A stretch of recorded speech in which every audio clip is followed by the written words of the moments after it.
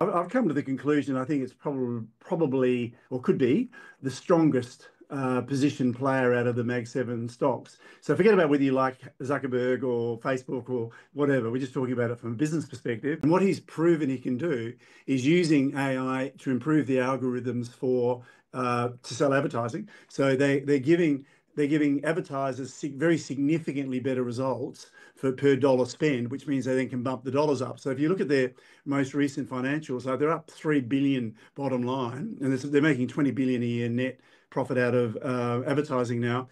Yeah, and it's really, if you look at their business model, let's compare Meta to Nvidia for a second. Completely different businesses, of course, but Meta has, I think, roughly now 3.5 billion people using Facebook, Instagram, whatever, their products every week.